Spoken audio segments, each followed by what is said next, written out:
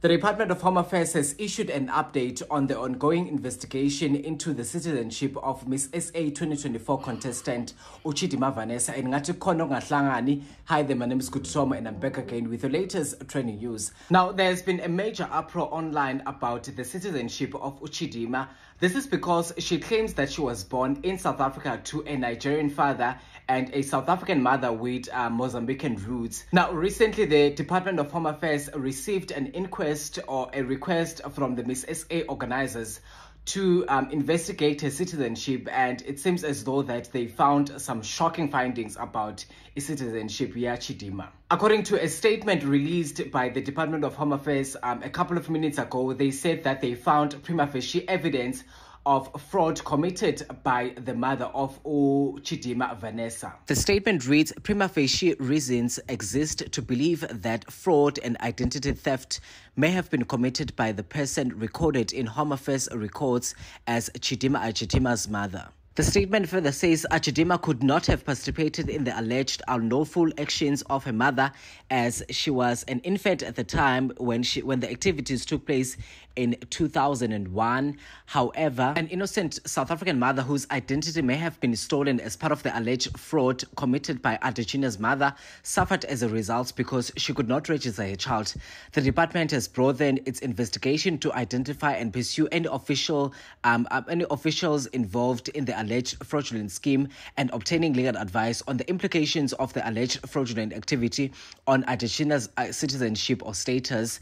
And upon the complication of the investigation, Home Affairs intends to press criminal charges against all implicated parties. Hey guys, welcome to the channel. It's so good to have you. Thank you so much for clicking when you saw this video. So I'm sure that you all have been following up on everything happening in South Africa, especially with the Miss South Africa saga that's been going on all this while, okay, about Chidinma Adetshina, who happens to be a Nigerian. The father is Nigerian and her mom is South African born, allegedly, because right now the news have changed, everything have turned.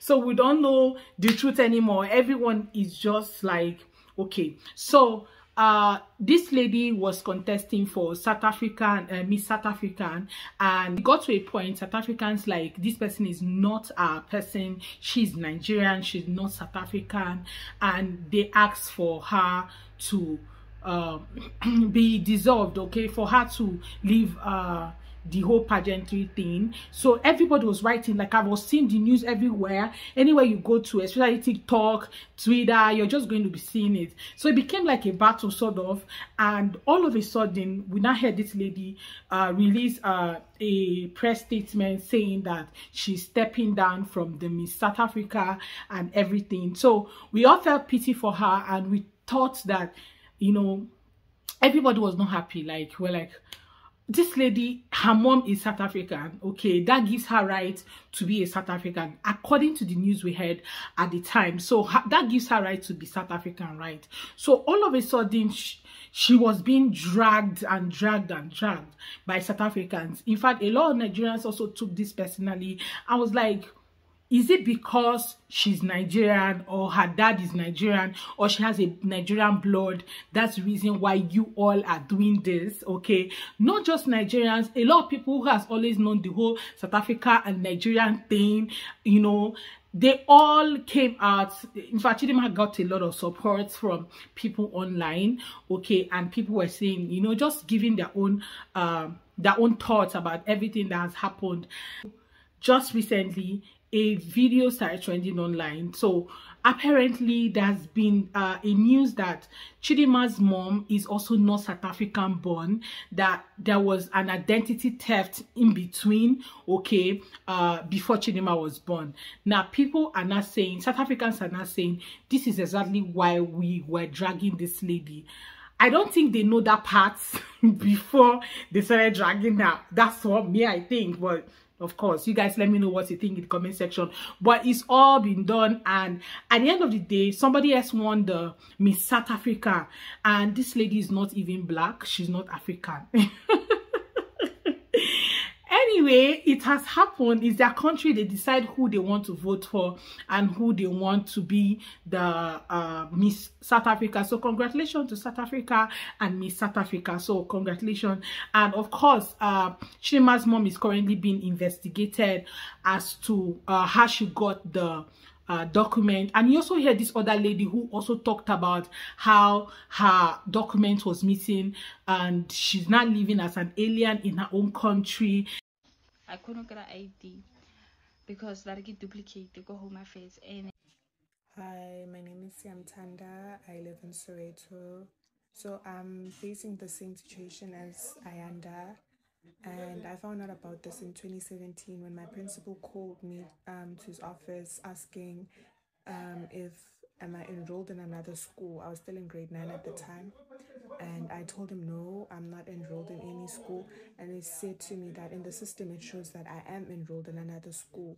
So we contacted Home Affairs asking what is happening, and they said it's an ID duplication. So what they can do for me is, if when I turn 16 I have to get a smart card, meaning that when I have a smart card and she tries to make a smart card, they will give her a new ID number. Okay, I got my smart card and everything went well until I had to apply for universities. So when I was applying for universities, all universities in South Africa rejected me. All the universities I applied to rejected me. I went to VITS and they told me that they cannot see my marks. So when I apply, they check on the system. They're like, my marks are not appearing. And then we went to Department of Education.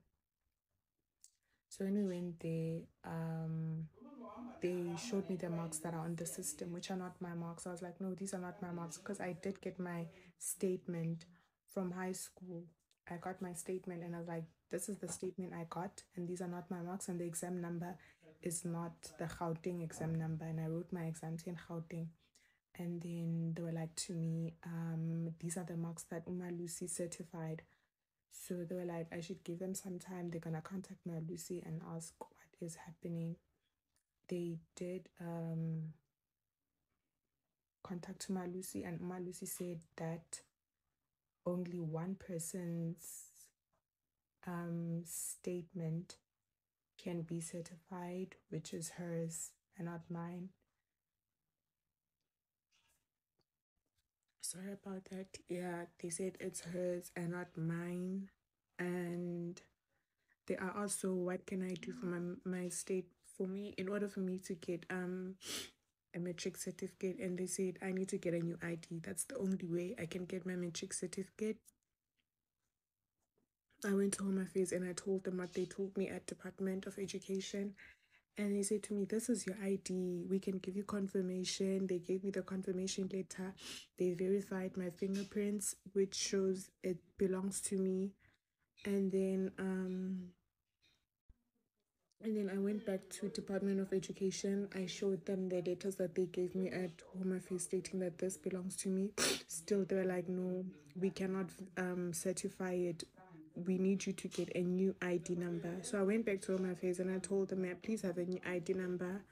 And they were like, you have to email the Minister of Home Affairs stating your situation, because we cannot help you. I called head office, and so I called head office telling them that I need a new ID because I need to get my matric certificate to apply for universities. This was after upgrading my marks, because at first I thought I was the one who got like my marks were not adequate enough for me to get into university, and the person I spoke to was rude. Utegumu, what more do you need? Because you do have your smart ID and you do have the confirmations. Why can't they just give you a matric certificate? And then my mom reached out to Human Rights Commission the whole of last year. This lady's been saying, I'll help you. She's been saying she'll help me, and then eventually someone called me with a private number saying they're from Home Affairs, and my spirit was just like, no, there's no way I'm sharing my information. It's someone from Home Affairs calling me with a private number. So I did not share anything. I emailed the lady. I was like, someone called me saying that they're from Home Affairs, but they called me using a private number. She was like, yeah, talk to them. But I can't talk to some. Home Affairs has never called me using a private number. So I don't know if it's really Home Affairs. Why are they calling me with a private number when they have, like, if phones are some serious, you know, why are they calling me with a private number? So early this year in January, I lost my phone and I had to block my card and all of that. So when I went back, I got a new phone, and then I went back to unblock my card, and then they said to me they can give me a temporary card for now while I wait for my actual card. Then when they were giving me the temporary card, I still had to do fingerprint verification. It did not allow. They were just like, it's not a problem, we'll do it using the OTP. Sorry, and they did it using the OTP. They gave me the card. So now it's time for me to fetch my new card, which was yesterday. I went to the bank in Dobsonville, and when I was verifying using my thumb, they're like, it's not verifying, your fingerprints have been blocked, which basically means I no longer own the ID number. But I do have the smart card. I do have documents confirming that this ID belongs to me from Home Affairs. I don't know how they blocked my ID, my fingerprints, meaning they blocked them and then they created an ID, a smart card for her, because she didn't have a smart card. Because before they gave me my confirmation, they've been saying that, yeah, this girl has been trying to get a smart card, but she's not submitting her clinic cards. And I did submit my clinic cards. I submitted information from my primary school, high school, stating that I've been using this, and my birth certificate stating I've been. But still, at Home Affairs, they are not giving me a new ID, because at this point, the only thing I need is a new ID to carry on with my life. And I don't have a matric certificate, meaning I won't graduate. I'm basically non-existent. So if you know anyone who can assist me, or who assisted her regarding this ID duplication issue, please do reach out. This is a very serious matter. I basically cannot do anything. Like, I literally cannot do anything, because now my fingerprints have been blocked. And I only found out yesterday, on the 16th of February 2024, that my fingerprints are blocked. I no longer own that ID. I don't have an ID now. I will go to Home Affairs on Monday and I'll see how that goes. But if you know someone who can help me, please do reach out. I will appreciate it a lot. I think I checked her comment section. I also found out that she said she has been able to find the lady that she's sharing a document with, that's the ID with, okay, and both of them are trying to find a way around it, because the lady is as confused as she is. Now, let us take it back to Home Affairs. I think these are the people that need to be blamed in all of this. How come two persons have the same ID number? Who gave it to them? All of these things are questions we should not be asking these young people. We should be asking the people that is in charge, and stop the fight. Like, because I'm just seeing a lot of people on the comment section of this lady, and a lot of people are saying this same thing is currently happening to them, or has happened to them in the past. Like, a lot of people said something. I saw a particular comment of a particular lady who said her brother had approached Home Affairs for a particular thing, and he discovered that they said he died in 2020, and the brother was like, I am alive, I'm the one here. So how come I am, in quotes, termed dead or something? So I think this whole thing, I don't think it just happens in South Africa alone. It happens all over the world. It happens around. That's why you have people who work with other people's certificates, and nobody's doing anything about them, okay? Because I think before the tail will get rotten, it starts from the head. So let's start from the head to start doing the investigation, because that's what I think.